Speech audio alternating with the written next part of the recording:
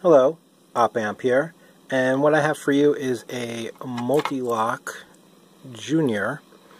This is a relatively new lock to me, and you can see your bitting right there.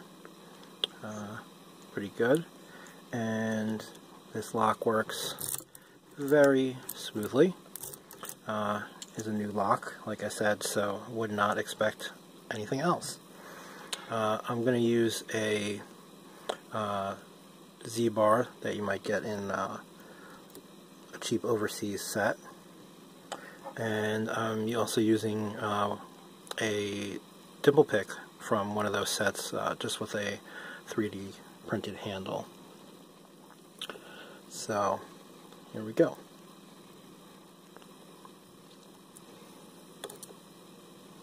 I've got outer of pin 1, little click, actually tap the inner of pin 1, and it also went into a bit of a false set there. So now I've got pin 2, some counter rotation, outer of pin 3, counter rotation, pin 4 I've got nothing, and pin 5 I've got nothing. I'm going to come back to the beginning. We got a really deep false set now off of pin 1. This is pin 3, counter rotation, back into that pretty deep false set. I'm just working back and forth, feeling those outer pins to make sure they're set. And now I'm coming into the back of the lock here. 5, that was pin 5. We got a really deep false set, and I'm not feeling any more feedback on those outer pins, really. Oh, here we go. That's pin, feels like pin 4. Really high there. Okay, feels like I got something on that, a little bit of a click, but I partially lost that false set. Oh, and we're back into a deep false set. Sometimes I pulse the tension a little bit, and now it really feels like things are set in there. So I may have set all the outer pins. I'm going to now try and feel the inner pins with a little bit less tension. I'm just going to go along and see if I can get all of those set. And there we go. I think that last one was pin 3 that I hit. And we have it open. I could sort of leave the lock in this position and gut like this, but I do run the risk of having this rotate further and those drivers fall down and sort of jam things up. Not a disaster, I just have to push them back up. But since I have the key, I'm going to lock it back up. And bear with me for a second, I'm just going to adjust my camera a little bit. And I'll get this guy gutted for you. Get that down, get this out of the way here.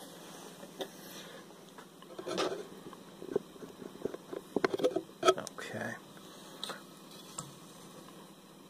So the first thing we have is a tailpiece on here, and a couple of screws. Normally that would hold the tailpiece for the deadbolt, or for the bolt part.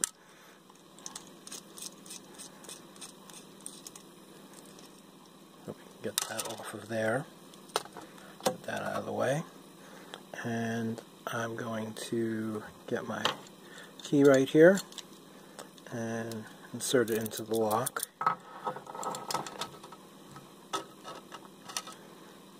And I'm going to turn it so that I'm blocking those drivers from falling down, and I'm just going to take my follower right here, and let me make sure I have my pins oriented properly, and I do, and I'm just going to push right through. Okay, not too bad. So there you have all your pins. You can see the pin-in pin. And let me get all these out for you. So that's your outer and inner key pin 1, your outer and inner key pin 2, outer and inner key pin 3, and your outer and inner key pins 4, and finally outer and inner key pins 5. Nothing special in there. Now we'll get our driver pins out of here. These are under a pretty good amount of spring tension, and so I'm going to try to do this without having to search the carpet. Definitely had that experience before. And one is a standard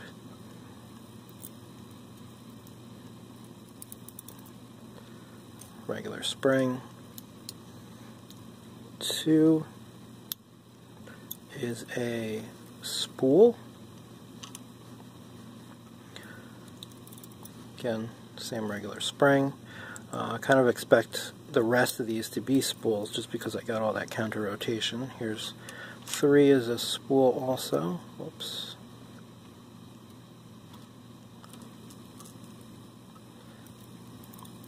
Again, same spring. 4, also a spool. That spring.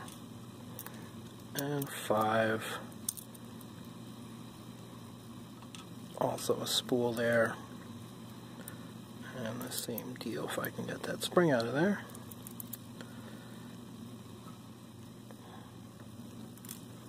Regular spring, and nothing fancy in here, no counter milling or threading or any sorts of stuff like that. So you can see, let me see if I can get you a close-up of the bitting right there.